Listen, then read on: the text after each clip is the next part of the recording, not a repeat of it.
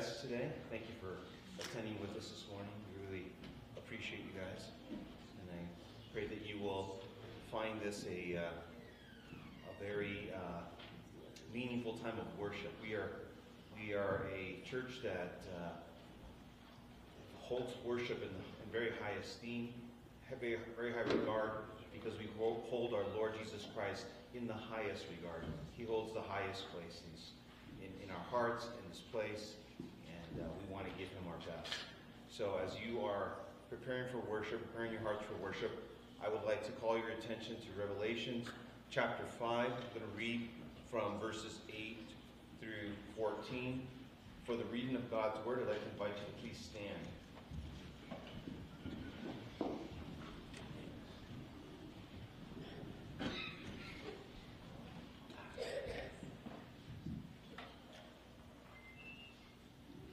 Now when he had taken the scroll, the 4 living creatures and the 24 elders fell down before the Lamb, which having a harp and golden bowls full of incense, which are the prayers of the saints, and they sang a new song, saying, "You are worthy to take the scroll, and to open the seals, for you were slain, and have redeemed us to God by your blood, and out of every tribe and tongue and people and nation, and have made us kings and priests to our God. And we shall reign on the earth." Then I looked, and I heard the voice of many angels around the throne, the living creatures and the elders, and the numbers of them was 10,000 times 10,000 and thousands and thousands, saying with a loud voice, "Worthy is the Lamb who was slain to receive power and riches and wisdom and strength and honor and glory and blessings." And every creature which is in heaven and on the earth and under the earth, and such are in the sea, and all that are in them, I heard saying, "Blessing and honor and glory and power be to him who sits on the throne and to the Lamb forever and ever." Then the 4 living creatures said, "Amen." And the 24 elders fell down and worshipped him who lives forever and ever. Amen. This is a picture of worship as it's happening in heaven. Tens of thousands times 10,000 times thousands are singing this song. And then every creature which is in heaven and on the earth and under the earth, they are speaking with a voice and are saying these things, blessing and honor and glory and power.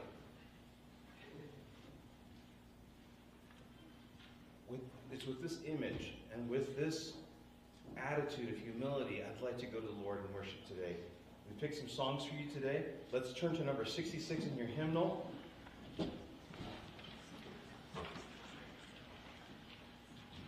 Please put all things aside.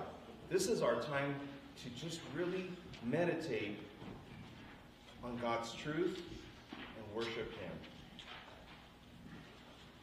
Number 66, "To God be the glory."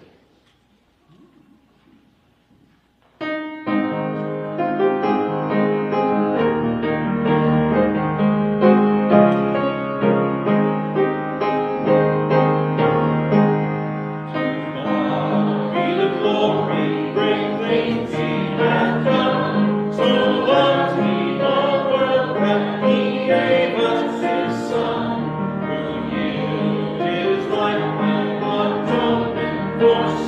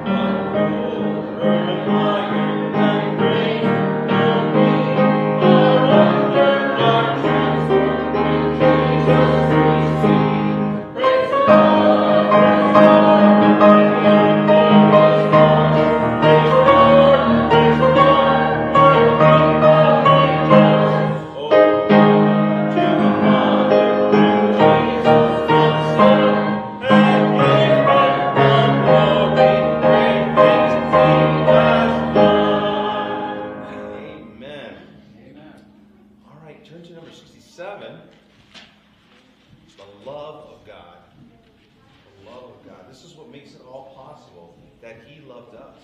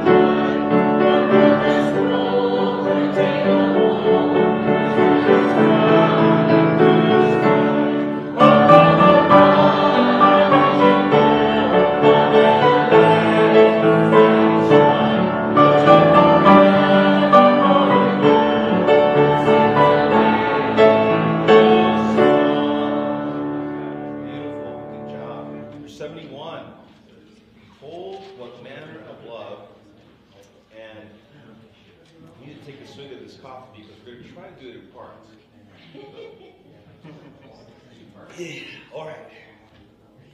You guys are going to start us off. And down, on the third line down, you're going to see that little Roman numeral 2. That's where this group is going to start from the beginning. Okay? And we'll do it through twice, if we can manage. What are we doing now, Jose? Don't worry about it. We can't sing, so we're not Follow participating. Ann. Do what Ann tells you to do for a change. All right, see, now, as an impartial judge, I will decide which side sings loudest and best. Okay? Okay? I judge you. I trust your impartiality. Thank you. All right. All right, here we go.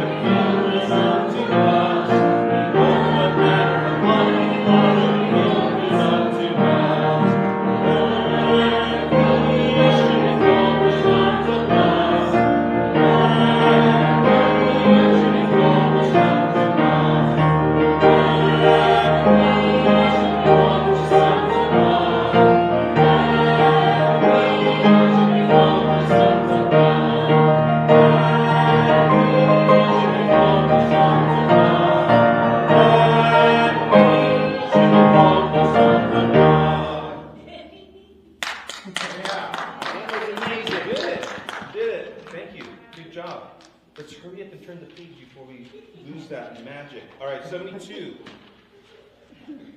We will glorify.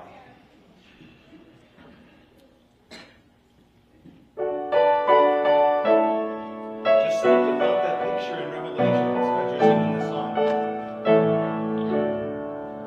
We will glorify the King of Kings. We will glorify the Lamb. We will glorify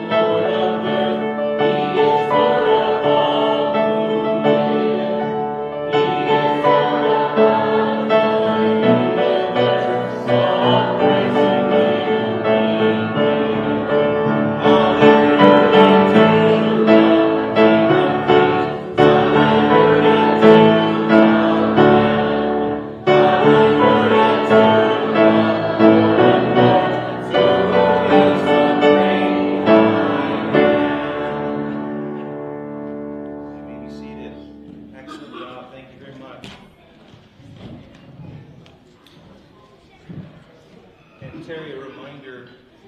You asked me to remind you that when we close in prayer. Thank you. Thank you. But when we close in prayer, you have to do it in front of the mic. You have to do it in front of the camera.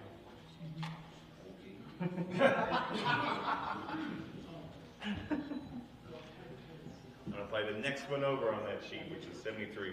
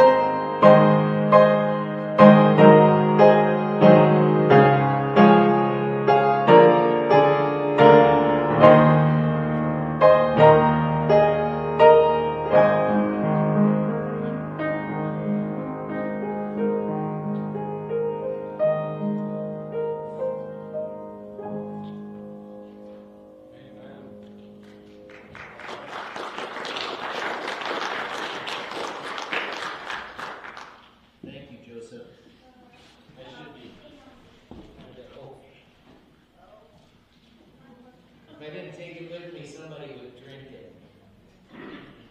No. No? Nobody wants it. Marita drinks my coffee, right? We have had the privilege, the true privilege of having Merlin and Marita with us these last few days.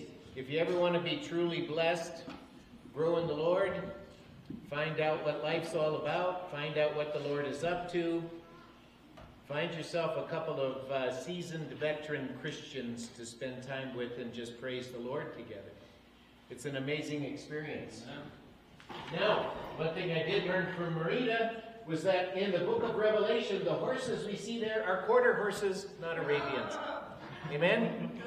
I thought he rode a wild Mustang. A wild Mustang? I I know. thought he just, wrote a horse. That's what scripture says, a hold. It says a horse. It doesn't say specifically what horse he's writing. Yeah, so what you're saying is they're making assumptions. Well, no, like in the four horsemen, a pale horse. I got a test for you guys. We're going to go through a couple of tests here, but, oops, I'm sorry. I got to get my pointer out of my pocket here. I want to start by thanking everybody that's had a part through prayer or activity or anything in our services today.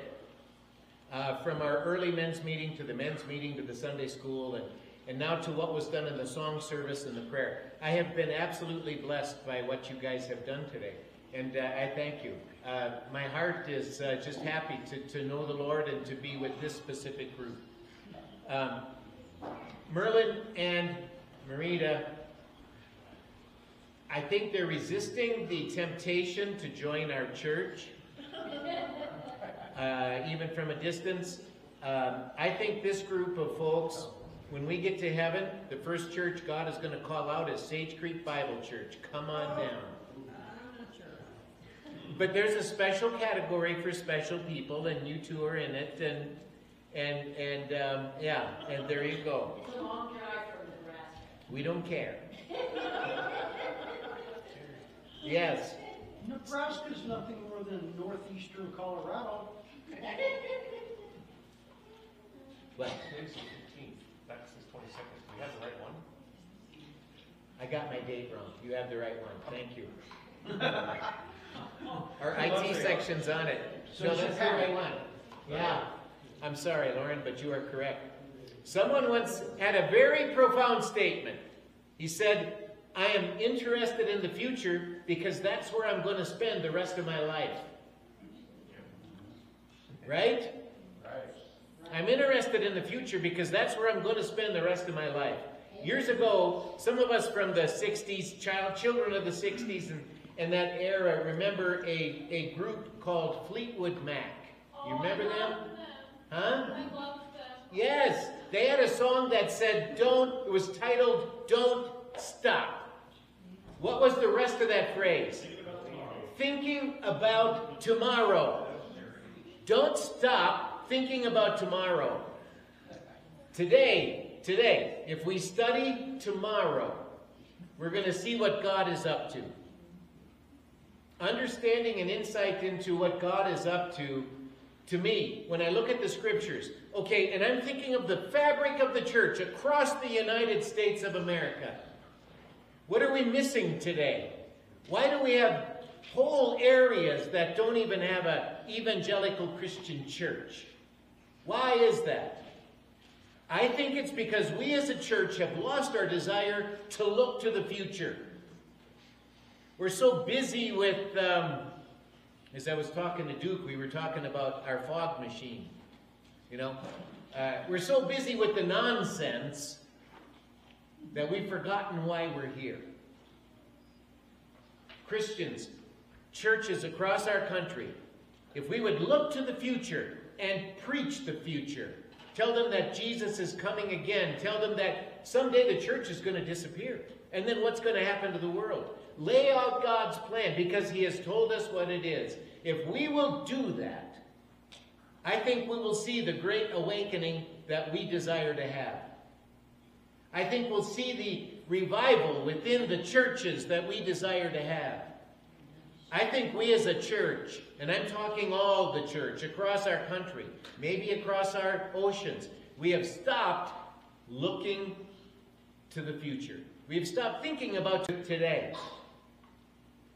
Also, understanding what God has in the future, I think it will ignite the fires of revival and an awakening in people's hearts like never before. We need to preach the future in order for the present to have the fire that we want to see for preaching the gospel. What is God up to? Well, He tells us what He's up to. And I think that's why He does. What does the word hope mean in the Bible?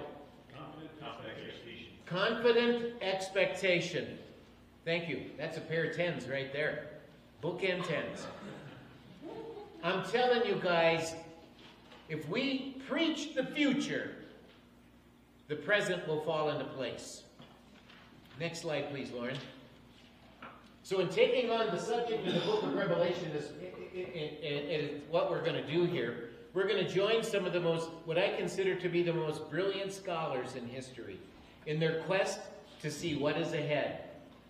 What is ahead? You know, archaeologists, when they dig in the Middle East, in these pagan cities that they dig up, the one thing, almost 90% of everything they dig up has to do with those people seeking what is to come. It's something within us. The human soul desires to know what's coming. And you know what? Our great God has told us what is coming. Now I'd like you to explain to me or puzzle through this verse with me for just a minute. This is Daniel. Daniel chapter 9 and verse 1. Can you guys hear me okay? I got this thingy. Is it okay? Okay, Justin says I'm okay. Okay, so Daniel 9:1.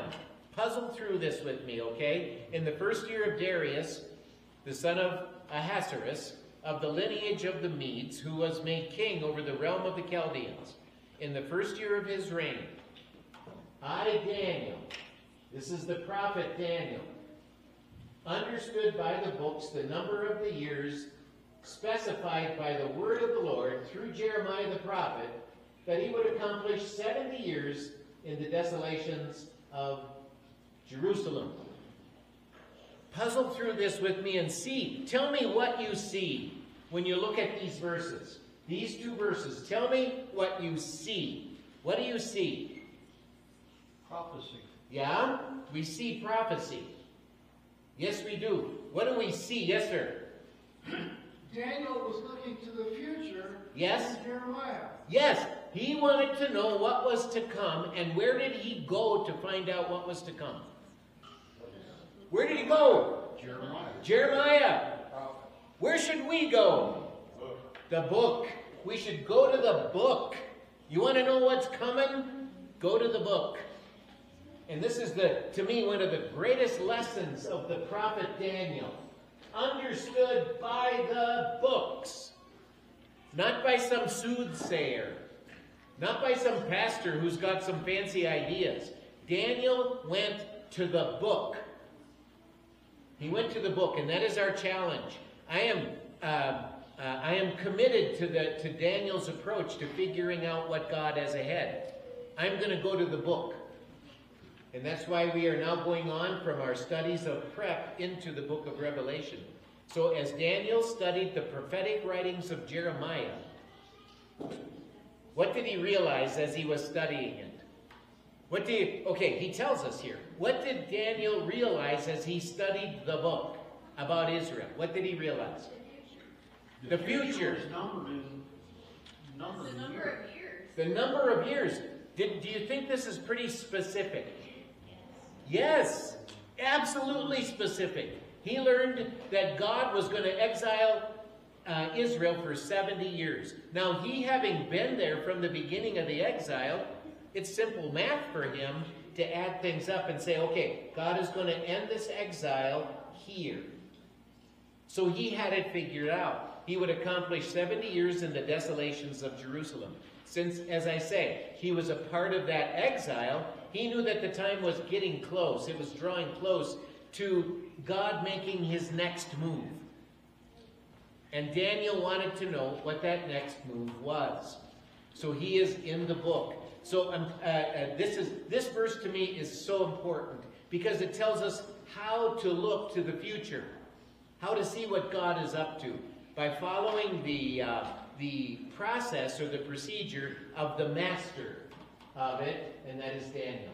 He went to the Bible and understood that. Now, Jeremiah and Daniel. Remember we studied how these guys overlay? Half of Jeremiah's life was, his last half was the first half of Daniel. So they overlapped. They overlapped. Ezekiel is in there. And of course, Daniel went to the book of Isaiah, found stuff out there too. But this should be us. This is my challenge to you. This should be us. We should have our noses in the book. We should be studying our Bibles. I'm telling you, when is God going to come back and take us out of here? Anytime. Anytime. Anytime. And we should be ready.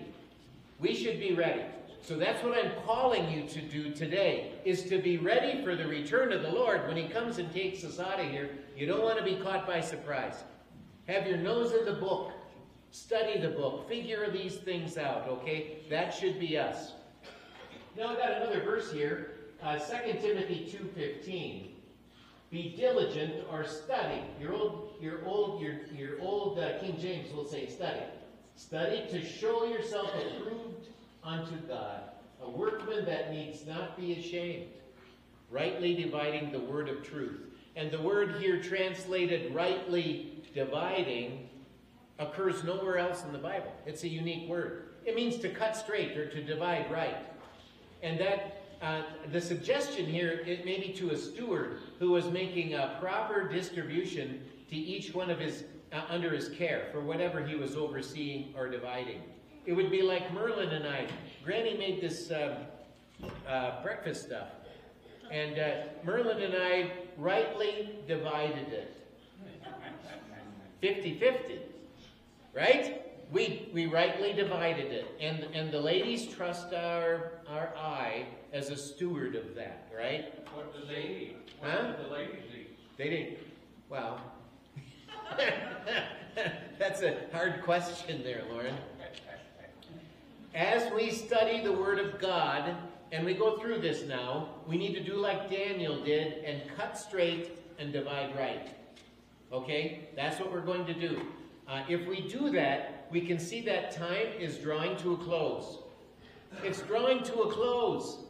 We as Christians need to be telling the world time is drawing to a close. Amen. It's coming. Amen. It's coming, okay? And like Daniel, we should be looking for God's next move. Yes, ma'am? So would you say that we're in the time period in Matthew 24, verse 8, where it says it's the beginning of sorrows? We're going to get to that. Excellent question. Excellent question. We're going to solve that, I think, as we move forward here. Because we're going to define some words that lay this out, Becca. Some words that I think Christians get confused, like latter days and end times. And we're going to go through some definitions so that you can get your brain around that. It's difficult for me, but we're going to go ahead and teach that. Thanks for the question. And when I get these questions, just understand, I do make note of them, and we do work toward answering them if we aren't at that spot right now. Next slide, please, Lauren. You can see where we're at on our timeline here, where you guys, did you see the slide, go back.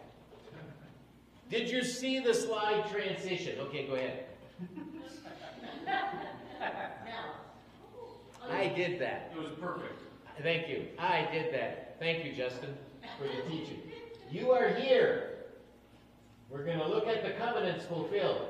Your journey through the Old Testament has taken you from Eden, the Edenic covenant, to Adam, Abraham, Moses, the Palestinian covenant, the Davidic covenant, the new covenant. It's all there. You've been through all of that. Now, what I want to do is take the data that you have gained in all of those studies and put it together in a package, put a bow on it, so that you've got the entire picture of what God is up to. That's what we want to do. And that's what we're going to do. Yes, sir? Yeah, lest our visitors think that we're Church of Latter-day Saints or something, can Oh. you explain why we have this overlay on top of the Oregon Trail? Oh, the Oregon Trail. Yeah. The Oregon Trail was, honestly, I tried to think of a way, because as we went through these covenants, we started here and got here, the Abrahamic covenant, I would say that's probably the key to things. Genesis chapter 12, verses 1 through 3. As it lays out God's commitment to his chosen people. In the Mosaic covenant, he expanded that, and he defined in the Palestinian covenant the land, the properties, everything he was going to deed to Israel. And then you get to the Davidic covenant, where we see that King David and his descendants, one of his descendants would be on the throne in eternity. Then you get to the new covenant, where basically God puts it all together for us and shows what he's going to do for Israel. Now, you are here in these covenants fulfilled. And when we walk away from our study in the book of Revelation, I want you to see the part that Israel plays, the part the church plays, and how God has laid out this master plan, and He has revealed it to us. Why the Oregon Trail? You was born. Yeah, it was just because it was a laid out path to move forward. That's what that is. And of course, that's me and Granny's covenant. We got married in 1977. And that's our covenant right there. So that's how that is. I have enjoyed your company on this trail. Granny thinks that if this was the real Oregon Trail, she would have been dragged across the prairie in a schooner wagon under a piece of canvas. From here to wherever. Kicking and screaming all the way. Yep. Following in the dust of Merlin and Marita's wagon as they go out west too. But honestly, I am astonished at how much God has told us about what is to come through these covenants. He has laid out His plan. And now what we're going to do in Covenants Fulfilled, that's where we are here, we're going to put it all together. Next slide, please, Lauren.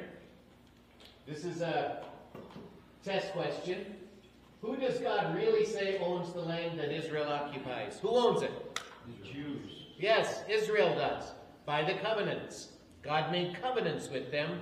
So don't forget that. As we go into the book of Revelation, that is a key piece of knowledge that you must know. Who owns the land of Israel? Israel does. Deeded to them by God. Is there a future for the Jewish people in God's plan for the world? Yes. Yes, absolutely there is. The covenants tell us that in a time of God's choosing, Israel will again take center stage. Right? And then what does the future hold?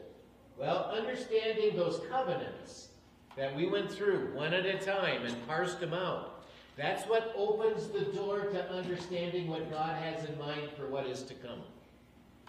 His plan is laid out for us. Christians, it's all here. He tells us everything. He tells us everything that we want to know about what the future is. So understanding the fine print, remember we went through the fine print stuff of these covenants, lets us know what God will achieve when He wraps up world history. 1 Corinthians 2:16 says to us, "For who has known the mind of the Lord that He may instruct Him?" But what do we have? We have the mind of Christ. We have the mind of Christ. Everything He wants us to know is in this book. And everything there is to know is in this book. So it's in the way that we've approached our studying of the Word of God that we can gain that insight into the mind of Christ. He really has revealed to us all we need to know.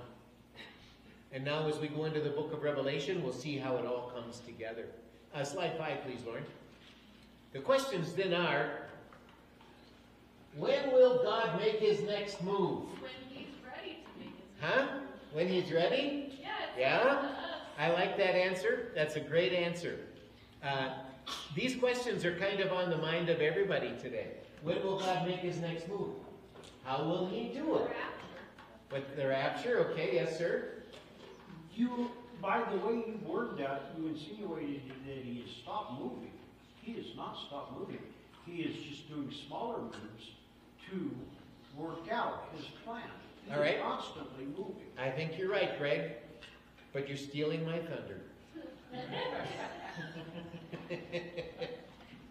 Well, I'll give you back the lightning. Thank you. I'll give you the lightning bolt. Who has the pointer? You or me? Who has the pointer? I have the pointer. Yeah. Thank you. Piggyback off of what Greg was saying, the Pope just recently declared that all religions lead to God. That all religions... Lead to God. Oh, okay. That Well, kind of goes into... well, obviously we would have a little issue with that, right? But these are things... When will God make His next move? He's revealed them to us in His Word. Not to the point of I'm saying, well, He's going to come back tomorrow. We're going to talk about that. But everything He wants you to know, don't you think it's here? Sure. Everything God wants you to know is right here. Amen. And we're going to dig that information out of the Word of God, because as we do, and as we see God, first of all, what brings me confidence and comfort is that God has a plan. Did you ever go into a project where you don't have a plan? Like building a kitchen. Where you don't have a plan. That's your fault. That's not my fault. I Yes, tried to yes, work you that built out. it. God has a plan, and He has you involved. But before I tell you when God will make His next move, take a look at this. Next slide, please, Lauren. In the Bible, oh, see there? In the Bible, there's a seminary phrase.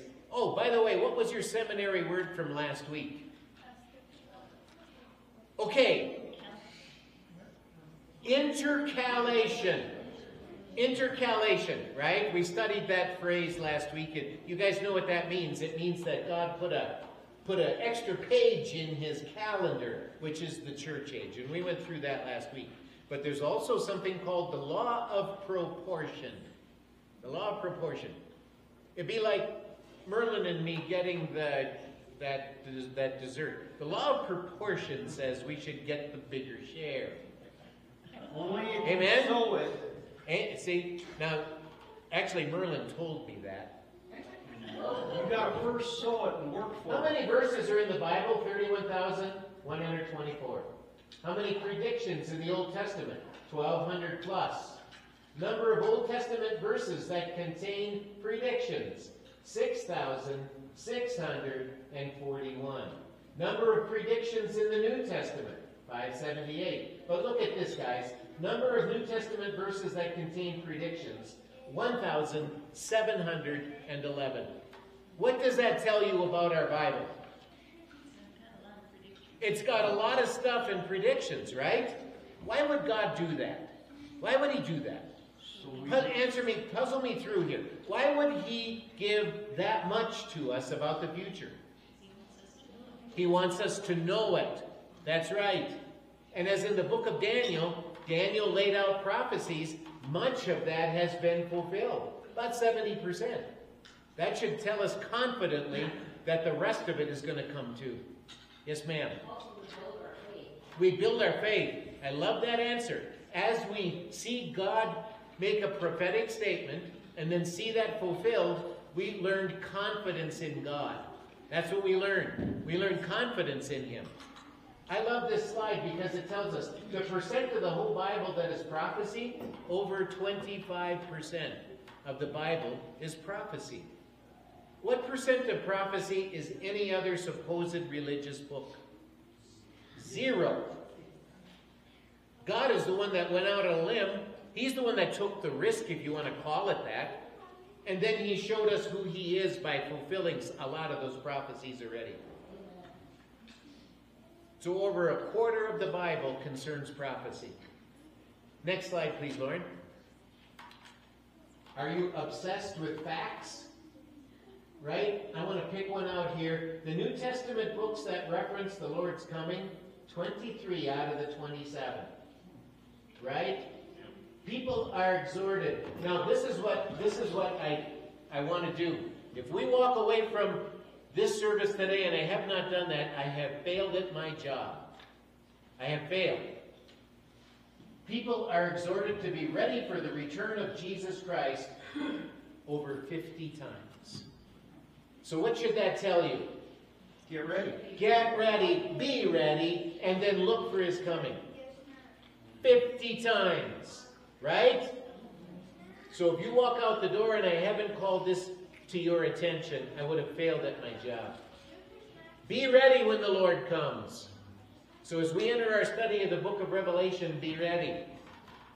The fact that could be included here is how many times before His death did Jesus Himself predict His resurrection from the dead? How many? 3. Excellent answer. Excellent answer. In the gospel, Jesus outright predicts His death and His resurrection 3 times. And then what happened? It happens. It happened.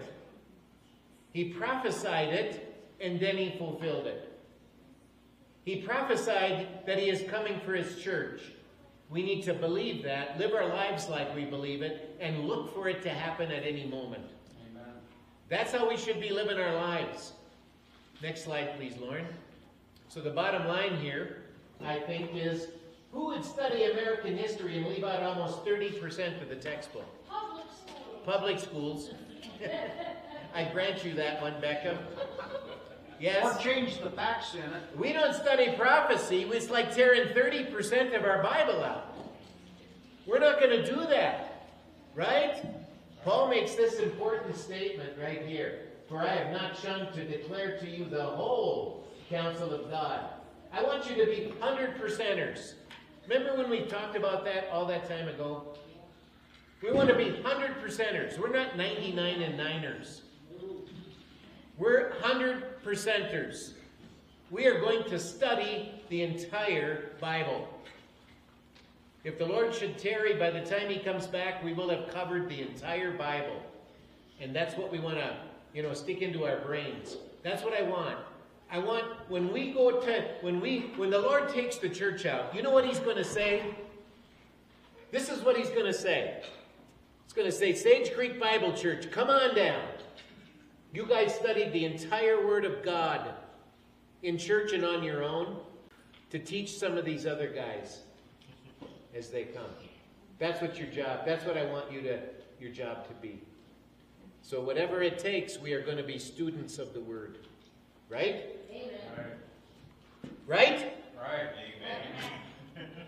Okay, we'll work on that. That's what I want.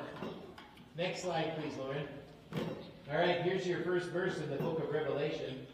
It isn't exactly the first verse in the book, but it's the first one we're going to look at, and then we will circle back. Revelation 1:3. Blessed is he who reads, who hears, and who keeps those things which are written in this book of prophecy. Right? We're going to circle back and get the other two verses in a bit, but blessed, it means to be supremely blessed. Supremely blessed. I think what this is telling me is I'm not necessarily more blessed by reading the book of Revelation than like Lauren was just going through the book of 1 Peter in Sunday school, and I thought did just an amazing job. Learned a lot as he delved into that stuff, and we were supremely blessed, right? Amen. It was very much a blessing. But now, as we move into the book of Revelation, it will allow us to take the information like Lauren's study, like Jose's study on Wednesday night, on you guys, those of you that are coming on board as teachers of the Word of God to the church, to put that all together and make it all fit, right? Gerhard Kittel. You guys ever heard of Gerhard Kittel? Yeah, Herb has. I know a lot. Some of you that get more theological stuff. He wrote the Theological Dictionary of the New Testament. And he says this word refers to the distinctive joy which comes through participation in the divine kingdom. That's what supremely blessed means. In other words, we're going to get some sight into what's yet to come, and we're going to be very blessed by that view. That's what he's telling us here. So the book of Revelation, by the way, is the only book in the Bible that contains this specific promise, that we will be blessed if we read it. But how often do churches read it? It's not a regular, and it should be. It really should be. So this promise is threefold, and it applies specifically to this prophecy, the book of Revelation. We read this book, and we will be supremely blessed. That is what you must do. That's your calling. You must invest your time into the study of this book so that you will not be a workman who is ashamed of the work. You've got to invest your time in this. Now, how many of you have ever heard of the Gideon app, the Bible on your phone? The Gideons have an app. We used it all the time. Granny and I, over some time, went through the New Testament, was it 31 times? And we used the Gideon app on a lot of that. And then we went through the Old Testament twice, using the Gideon app. And it changes your life. It changes your perspective. So if you say, okay, well, if you can listen in those earbuds, and you can do that while you work or wait, I would recommend the Gideon app, and I would recommend the dramatized version. If you want to know how demons sound when they speak, use the dramatized version. It's really special. Granny and I love it. So oftentimes when we go out to visit, and thank you guys for the cookie support. It makes it, you guys are heroes to those folks out there because they don't get homemade stuff, except from you. You're the only source, and they love it. So we listen to the Bible, or we will do Billy Graham. But if you go through this and read, blessed is he who reads. Isn't that amazing? Blessed is he who reads. So in the early church, a lot of them were illiterate in the fact that they couldn't read letters. A lot of them couldn't read this, so they would have somebody who could read stand up in their church service and read these things to them. Imagine their excitement as they realized God's plan for the future. They're hearing this for the first time. The amazing thing to me is that they're putting the pieces together. They have put their faith in Christ, and now they realize that he has a plan. He has a plan. In the church, in our country today, we can read the entire Bible to include the book of Revelation in our own homes anytime we choose. And we ought to choose. So I'm asking you to choose. Read the book of Revelation. Read it. You don't have to understand everything you read. There's a lot of things we'll puzzle through, and as we get to the other side, we'll have taken this Oregon Trail journey together as it weaves our way through the book. And when we get to the other side, when we get to the destination, I can guarantee you we will be supremely blessed because God said you would. You can get this blessing simply by reading his word, with special emphasis on the book of Revelation. Okay?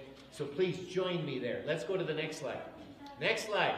Blessed is he who hears. And some of this is a little busy, and I'm going to go quicker because of my time here. But just to hear the book of Revelation and the other prophecies of the Bible read is a great blessing in troubled times like we have in our modern world. You know what? I don't care who gets elected president. Do you think it will affect God's plan? Nope. Not a bit. Not one bit. I don't care who gets elected as senators. Will it affect God's plan? It won't.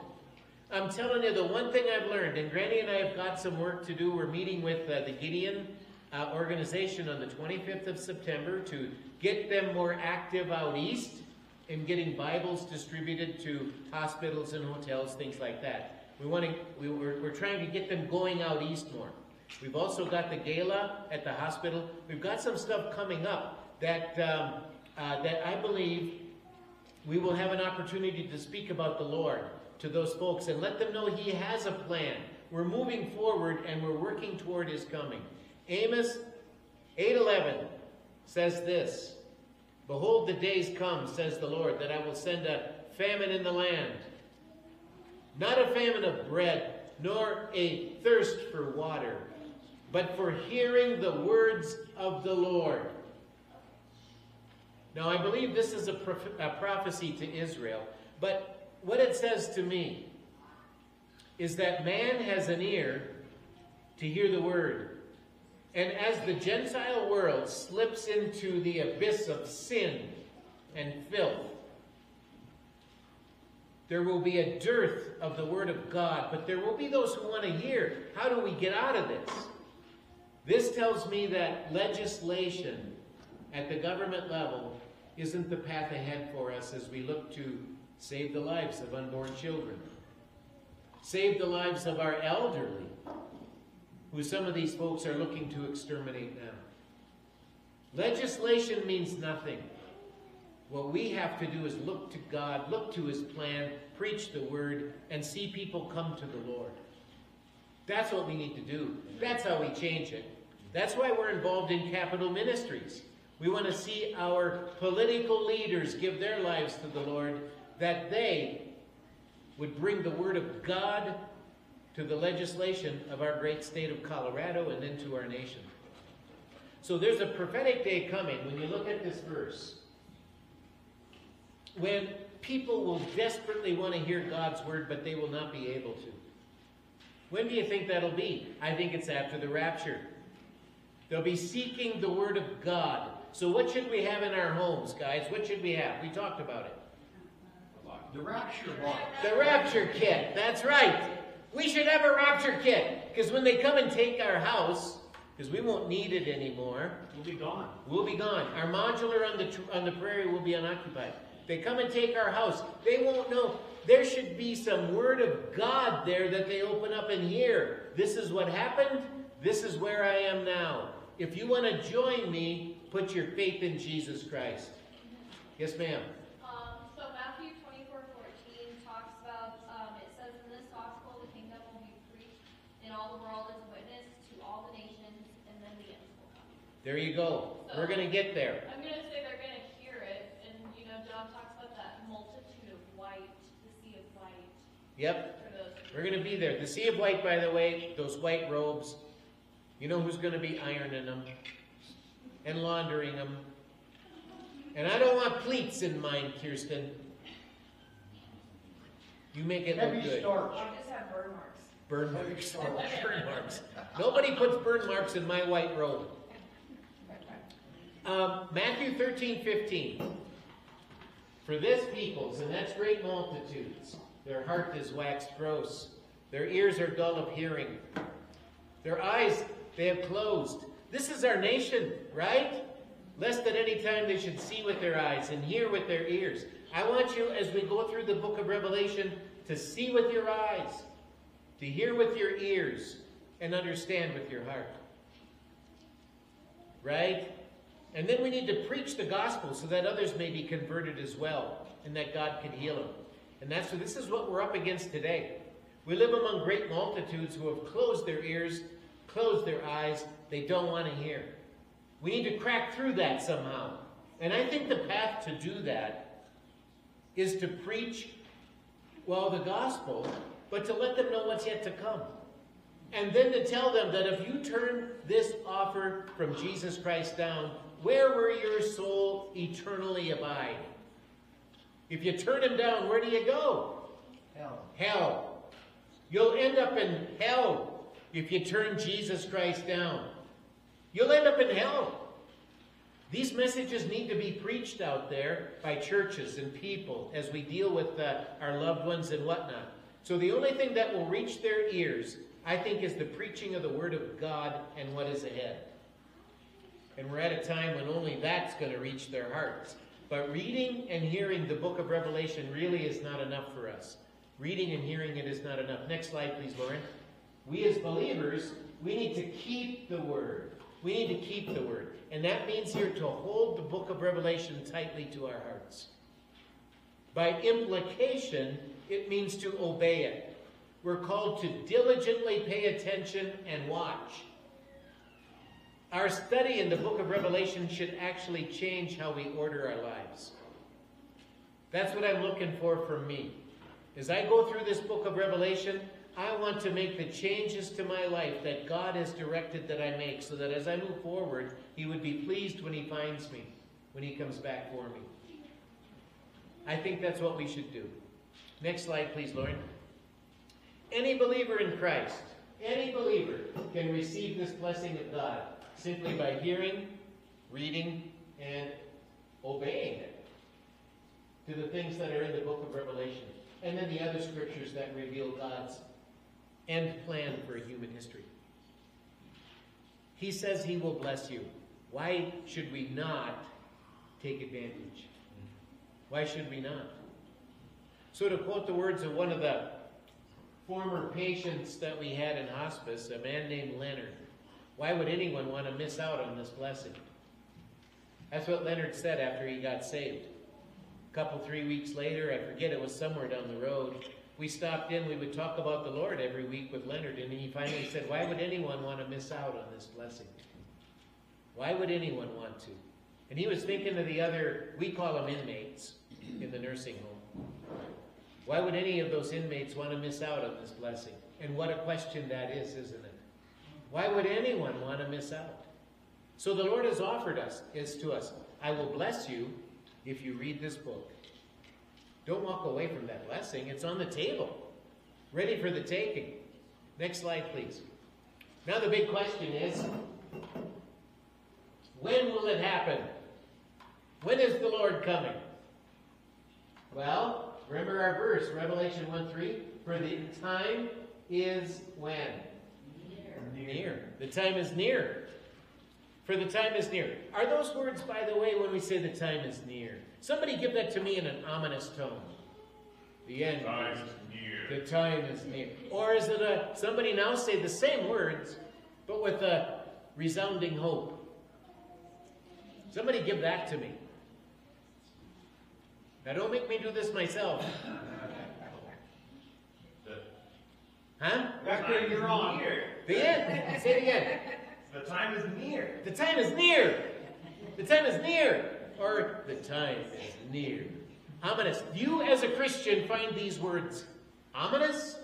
Or do you as a Christian find these words uplifting and full of hope? Uplifting and hope. Yeah, uplifting and full of hope. For the end is near. The answer that anybody would give you to that question depends on, are they looking for him? If you're looking for him, this phrase, the time is near, is a phrase of hope. It's a phrase of confidence, confident expectation. It's a phrase of excitement. It's all there. How close are we to the time? Next slide, please, Lauren. Well,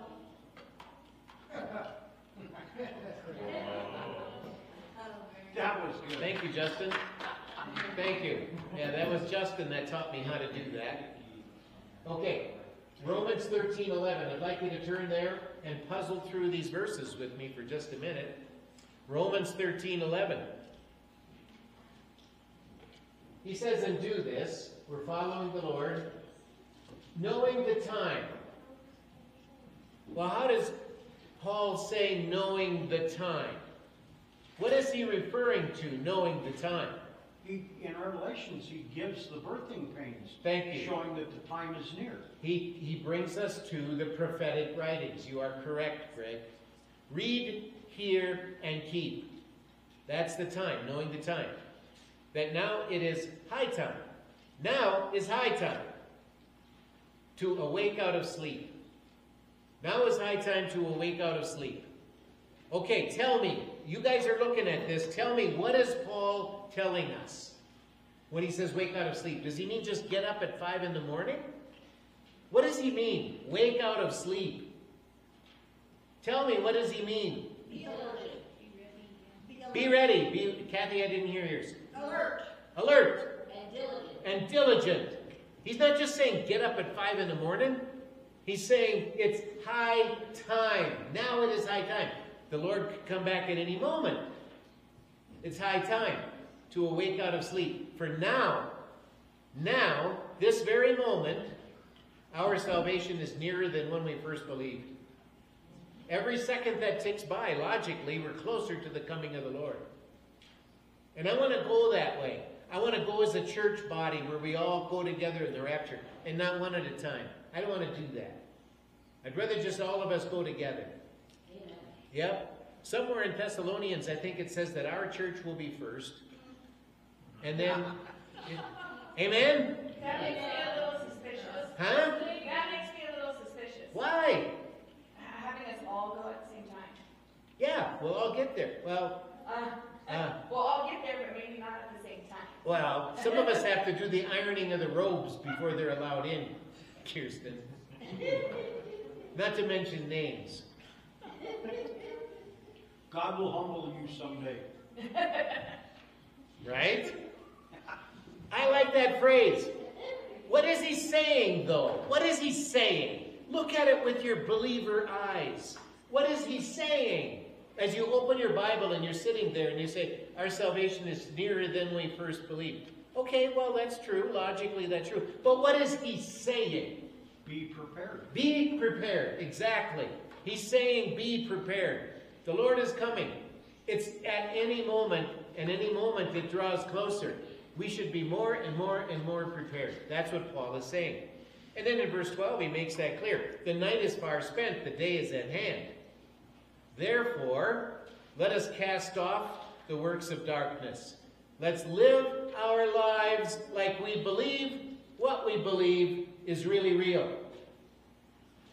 Okay? Cast off the works of darkness and let us put on the armor of light. Let us walk properly as in the day, not in revelry and drunkenness, nor in lewdness and lust, nor in strife and envy, but put on the Lord Jesus Christ. Make no provision for the flesh to fulfill its lusts. Okay? So knowing, that means to know by seeing. And remember what we did, we see in the book of Revelation, it says, read, hear, keep. We see it there. Our eyes are on the Word of God. Have your eyes on the Word of God. Simply by seeing what is in the Word of God, we can see God's time clock moving forward. That's what Paul is telling us. We're to read the Word, we're to hear God speak by discerning its meaning, and then we're to keep it by obeying God's Word. When we do that, we will fulfill what Paul is telling us. We will know the time, that it is high time. We'll see that as we go through the book of Revelation. The time? Well, the time is now. He tells us right there. Where's the word now?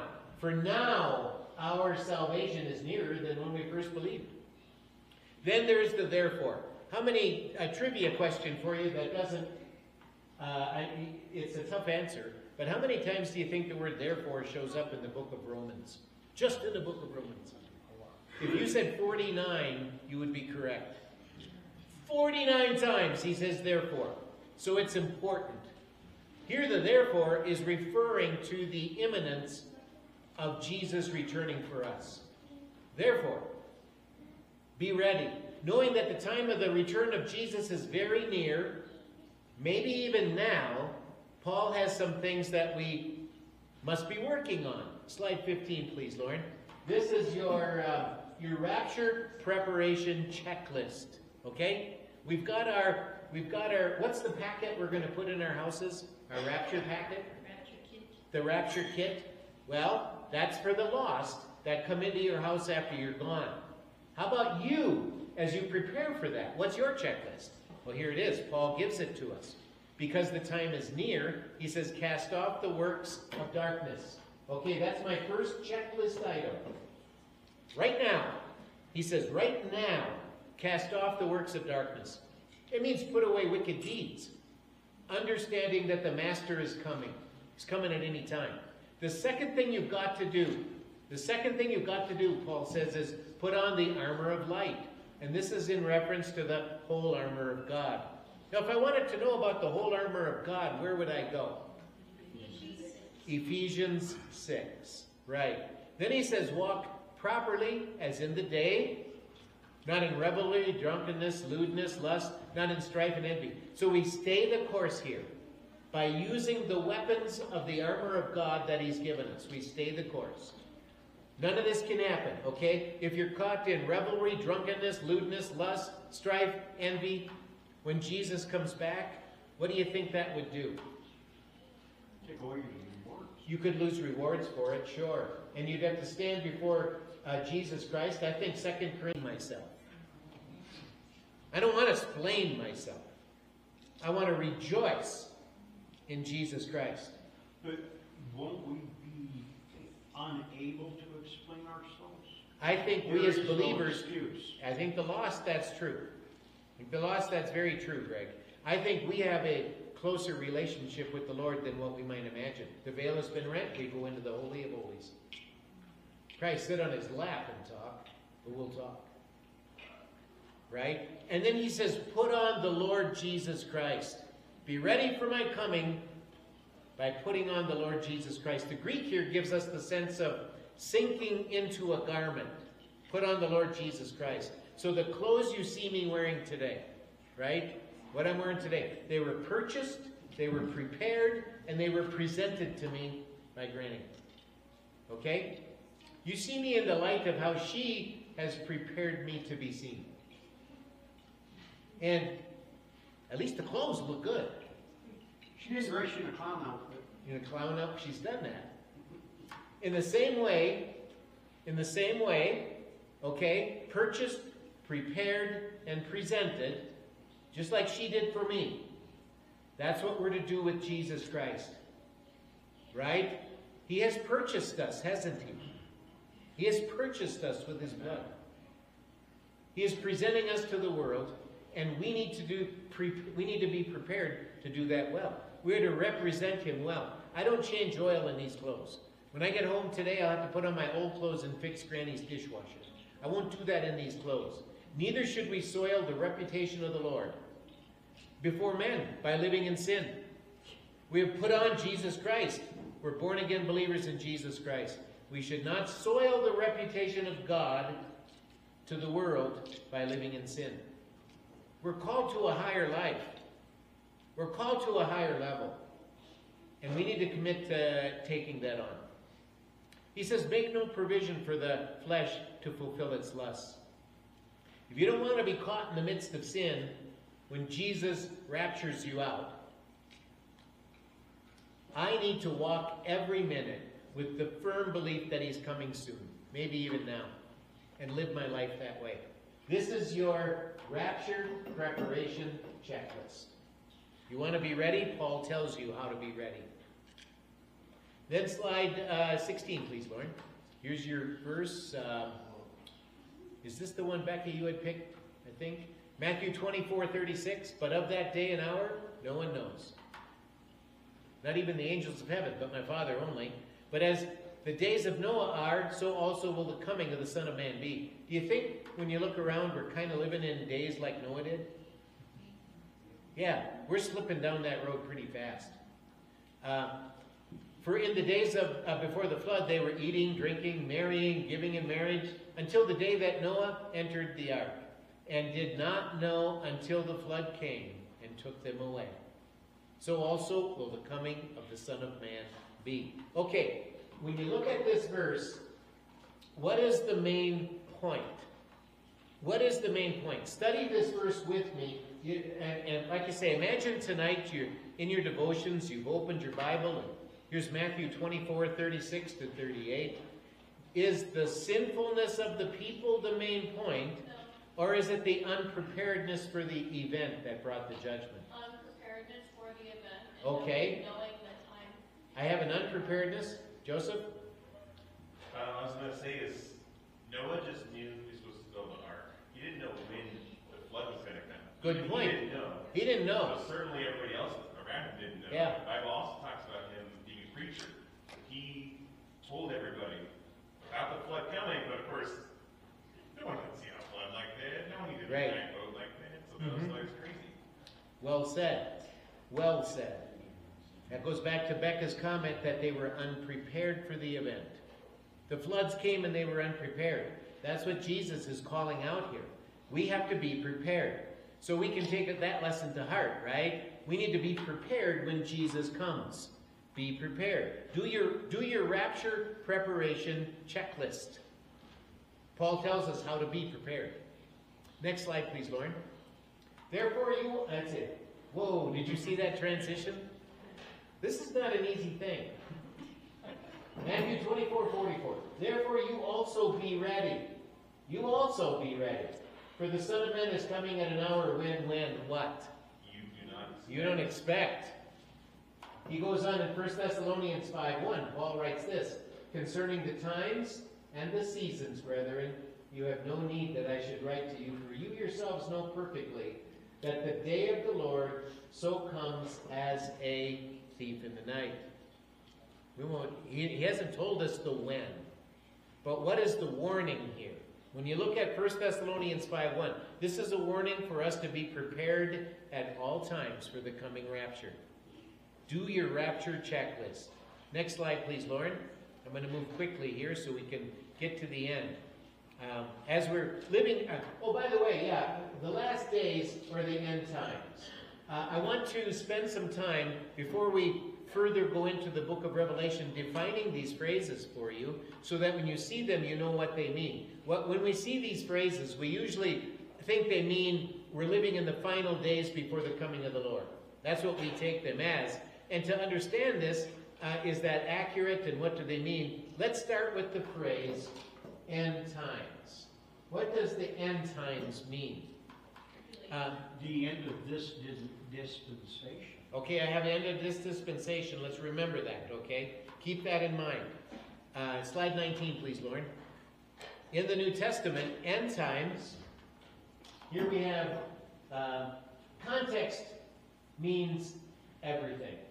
When you look at the phrase end times, resist the urge to peel that phrase out.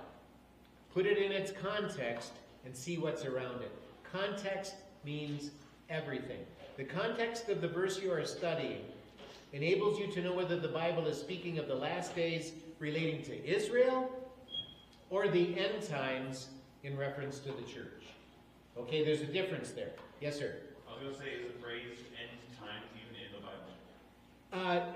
In some translations, yeah. And it's translated in various phrases like latter days. It might not, to answer your question, do I have, yeah, right here, Joseph. Isaiah 2:2. Now it shall come to pass in the latter days, and that the mountain of the Lord's house shall be established on the, etc., etc. The book of Isaiah is written about Israel. Okay, the latter days is oftentimes replaced by end times in people's brains. So I want to define the two so you know what's going on there. But now who screwed up our time? Me or you guys? Who took my time? Huh? I think we all know the answer to that. Oh yes, we do. Don't even have a question. Huh? It was you guys. You guys took my time. We're going to pick this up next week right here. We're going to define these words and figure them out before we look deeper into the Word of God so that as you come across those phrases, you know what they mean. Okay? You know what they mean. Any thoughts before we go? Any thoughts? How many of you have a rapture kit in your house right now? See, we need to do that. We need somebody to build us some rapture kits so we can put them on the fireplace mantle. So I was gonna say we could pull a Left Behind and just record a video.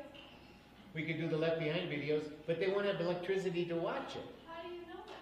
There'll be Oh. electricity. Huh? There'll be electricity. There'll be How are people electricity. gonna see the two witnesses rise from the dead except by national or worldwide news? I have lost my crowd. The, And who follows that? the government says we will have electricity and it'll be the energy of the future. I have lost my crowd. Listen. What are you going to do from this moment forward? What are you going to do from this moment forward? Prepare for the second coming. Prepare for the second coming. We're going to prepare. We're going to be ready. How are you going to be ready? Nose in the book. Studying. Nose in the book. Nose in the book. Not to, that's what Granny would do to me. But, yeah, bookworm. Be a bookworm. Amen, Claire? She says she can make me into a piano player. Amen. See? Piano player. I don't know, Claire. It would be a little... But I'll tell you what we can all be experts in. The Word of God. We can all be experts in the Word of God. Get your nose in the book. Keep your nose in the book. Follow what Paul says in your preparation for the second coming. Do not be caught asleep. Sage Creek Bible Church, better not be one of us get caught asleep. Yes, sir. Fishermen, farmers, all kinds of people knew about Jesus coming in Jerusalem, which Yeah. is why they were ready for him. That's They were why. studying the Bible. All right.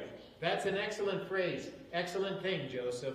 From the time of Nehemiah chapter 2, verse 8, where Ahasuerus signed the document, how many days was it until Jesus rode through that gate? We're going to sit here till you get it. Wait, I have it in my notes. 100,730 or 300, 173. No, yes, that is correct. 173,880. You got it. Nailed it. Now you can go home. That was prophesied, right?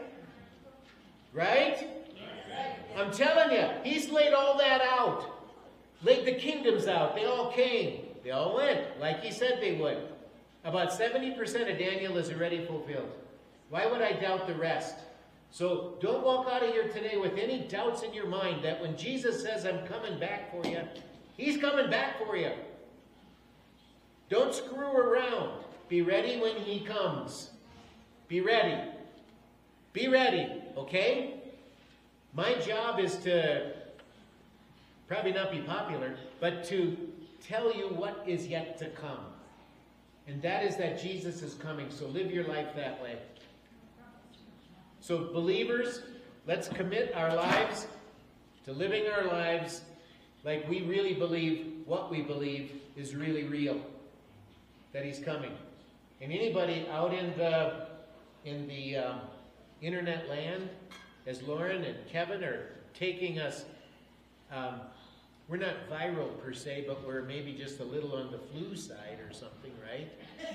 So, yeah, if you don't know the Lord in a faith-based relationship, if you haven't put your faith in Jesus Christ to save your soul, see yourself a sinner, falling short of all that, don't walk out of here without that today.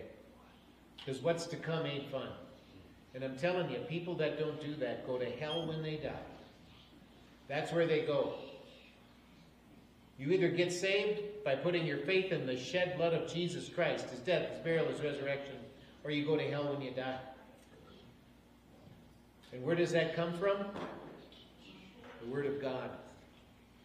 So don't kid around with your soul. Don't gamble with eternity. Put your faith in Jesus Christ. Okay?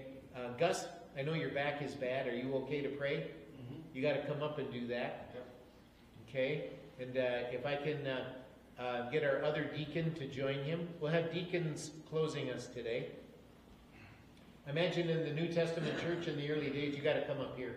That microphone doesn't get picked up by, is what I'm told. No, you got to see you. Yeah, you got to be in front of that microphone. Yeah. No. No, not that one. On the That camera. one. The camera. On the tripod. Right in front of you. Not there. Podium mic. Podium mic. Need the whole band. Don't we have the, listen, we have the best deacons in the world. I'm just saying. Not that mic. That mic over there sitting back there. Right. All right?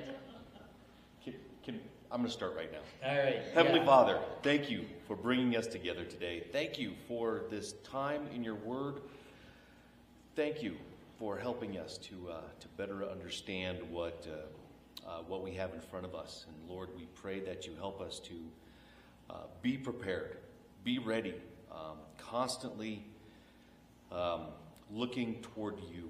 And Lord, we pray that, Lord, we pray for our lost brothers and our lost family members and friends who don't have this hope, that you would help us to bring them closer to you. And Lord, we pray for your kingdom to come, and we ask these things in Jesus' name. Our Father in heaven, in closing, I'd like to agree with Gus, all the things that were just brought before your throne. I want to thank you for understanding how we need to know the future, how we can interpret the future, and what we can expect.